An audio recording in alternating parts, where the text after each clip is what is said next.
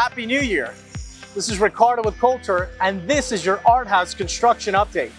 We've been very busy over the past couple of weeks with structure and other infrastructure. We've had a lot of progress. I'm actually standing right in front of the covered parking area and what will eventually be the entrance to your lobby.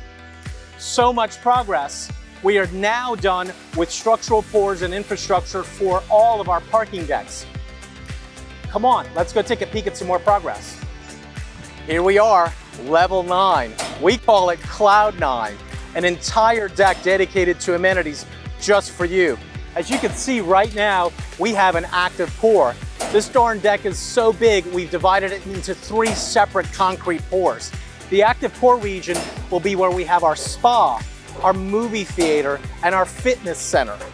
The area where I'm standing right now, which is actually going to be poured in our second pour, is the actual outdoor dog park, followed by guest suites. Let's go take a peek at some more. Here we are in an area that we call Phase 3, still on Cloud 9. It's that large.